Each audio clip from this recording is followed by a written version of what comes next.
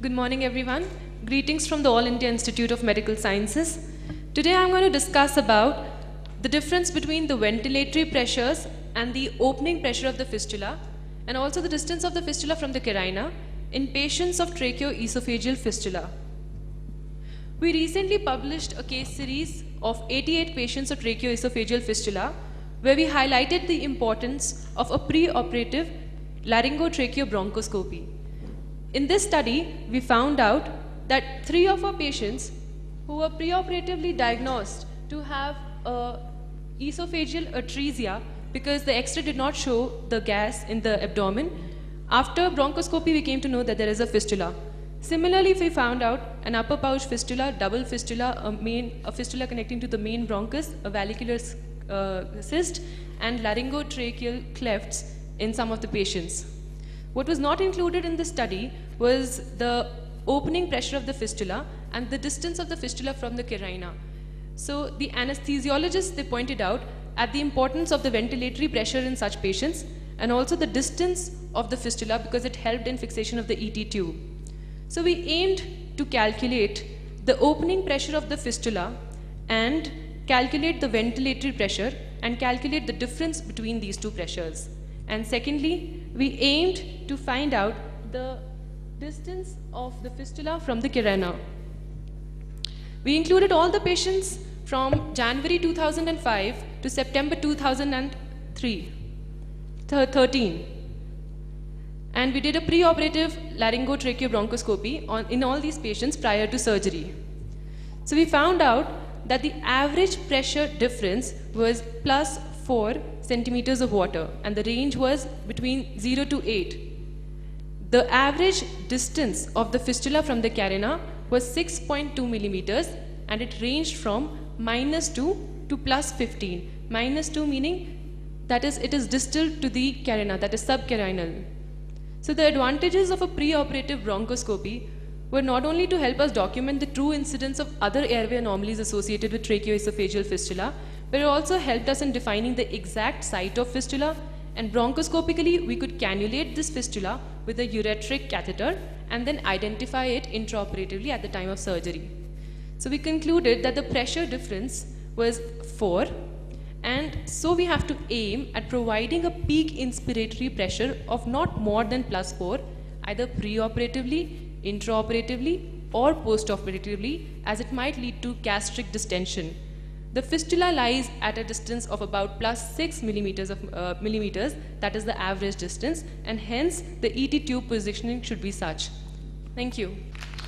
Last day we had a discussion with our anesthetist in our Calicut department.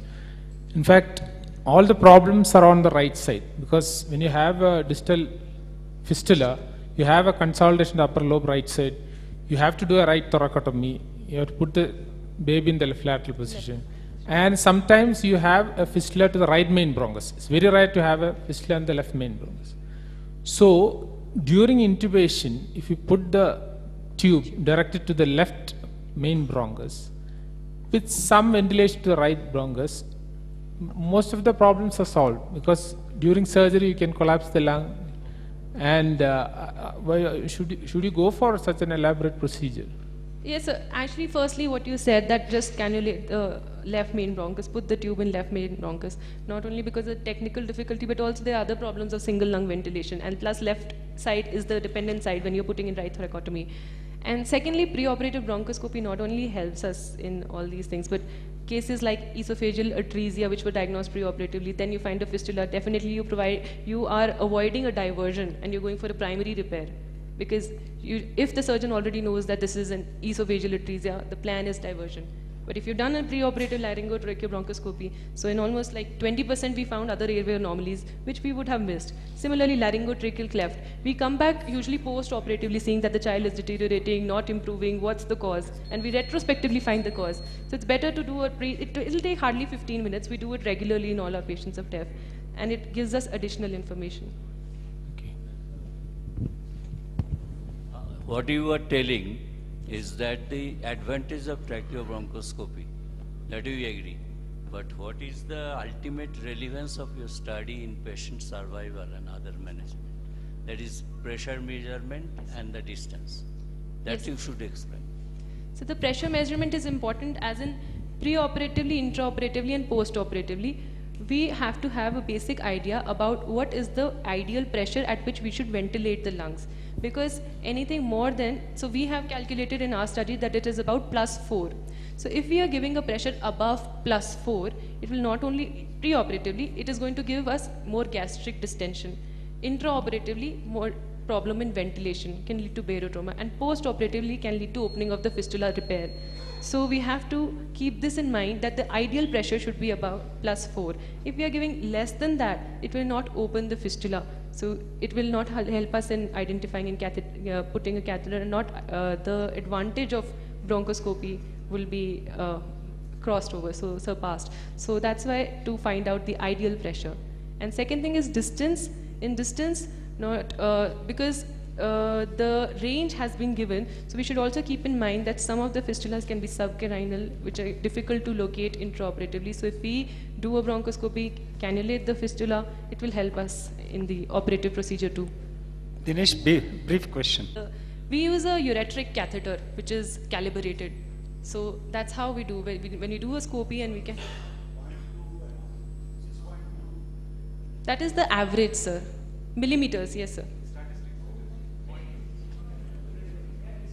You're looking end on and then the measurement is like this. Ashley? The measurement is in millimeters, but the average of 88 cases is 6.2 millimeters.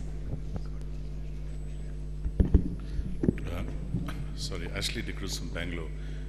Nice paper, great presentation.